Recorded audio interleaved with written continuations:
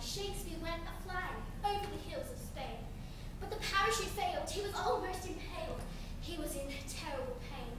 Aimlessly wandering, he was a-pondering how he would ease the ache when he stumbled across a large albatross that flew him across the lake. Feeling a little tipsy, he eyed himself a gypsy, boasting a cure for his affliction, but she didn't mention the side effects. Soon his memory was a mess. I had a rhyming addiction.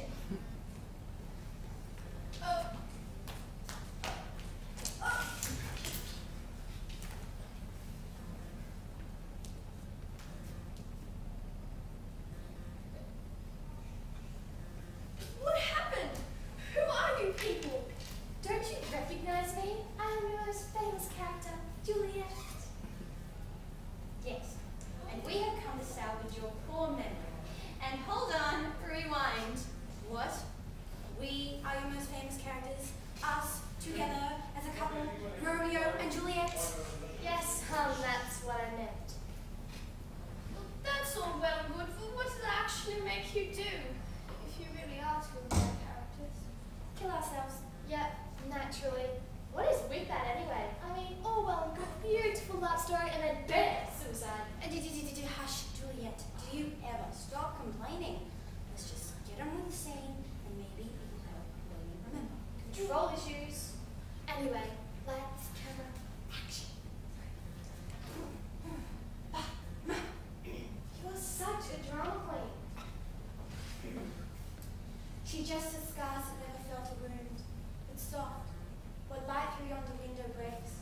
It is the east, and Juliet is the sun. My eyes, it burns! That is not your line, you adult. Romeo, oh Romeo, wherefore art thou, Romeo? Deny thy father, refuse thy name. If thou wilt not be but sworn, my love, I shall no longer be a Capulet. A.B. Faithfully, I remember now. The emotion of love, it is so strong. If you love each other, why do you bicker so? The course of true love never did run smooth. You should know that. You wrote it. What is that? That's Puck. What the? He is the merry wanderer. Thou speakest aright. I am the merry wanderer of the night. I jest him over and make him smile when I have fat and being fed horse beguile. Naming like into a filly foal, and sometimes I lurk in a gossip's bowl. Oh, right. To be or not to be? That is the question. No, really, that is Hamlet. Wait, who's Hamlet? I am that Hamlet of which you speak. What is that absurd thing you are wearing? Black on black, I dare say that's social suicide. Oh, right. Never mind. I was just about to change. To wear or not to wear? That is the question.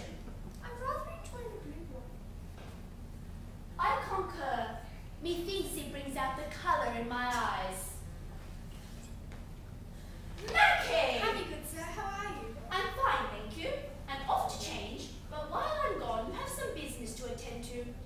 Poor Willie has an addled brain, and we must restore it. Oh, tragic, tragic. I shall do what I can. Oh, come on now, not another. Did I create you too? Of course. Unfortunately, I was given great power and used it for evil deeds. I'm sorry, I cannot see past the fog in my brain. Let me refresh your memories. Is this a dagger which I see before me? The handle toward my hand. Come, let me clutch thee. I have thee not, and yet I see thee still. Art thou not, fatal vision, sensible? To feeling as to sight, or art thou but a dagger of the mind, a false creation, proceeding from the heat-oppressed brain? I see thee yet, in form as palpable, as this which now I draw. A.B., were you to use that dagger to kill someone? Tell me otherwise, please. I'm afraid that is precisely so. To kill the king, in fact, to claim his throne. Greed, power, pride. I now remember these complex failures of humanity. Oh, how I wish I didn't. Though thank you, Macbeth. I am sorry for providing you with such foul qualities. That's quite all right. And now to sharpen my dagger. Fare thee well. Oh, Romeo, there you are. I've been looking for you all over, my love. Helena, go away. What is it with your obsession with other women's men? I mean, first it was Hermia. You saw Demetrius from her, and then after my Romeo. No, he's mine.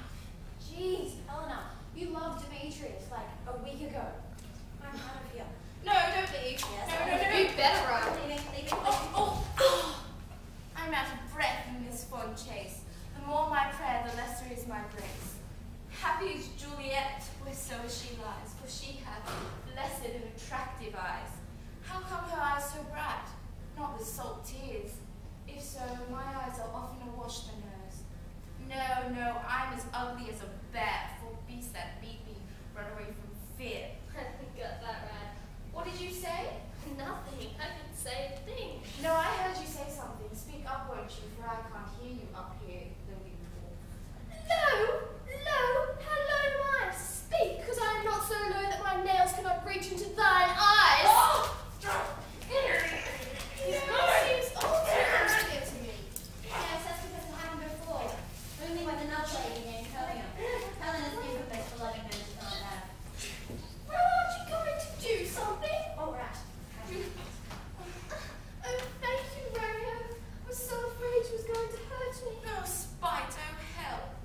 Helena, you are feeling the emotions of jealousy, aren't you? Of course I am. You very well know that. You wrote me this way. Such a fool for love I am. Love is merely madness. William, you are remembering. You wrote that quote. I know, Rosalind said it. Yes, but don't say that then. That's Romeo's ex-girlfriend. No, I will not trust you no longer to say in your cursed comment. What is wrong with her? Don't ask. Frailty, thy name is woman. You are Hamlet, are you not? Aren't you dead? He remembers, he remembers. Why aren't you dead? If I've killed you all up, why are you speaking to me? We are merely a tool of your mind to aid you in recovery. And you're right, we should be dead. I'm feeling a wooziness of the head. As am I. The rest is silence. No! My sweet creations, my only loves, they are all gone. But if Romeo is right, then this is merely the trickery of my mind and all is well. I shall ponder this in the morn, for now I have of exposition of sleep upon me. If we shadows have offended, think but this, and all is mended, that you have but slumbered here, while we visions did appear. So good night unto you all. Give me your hands, if we be friends, and we shall restore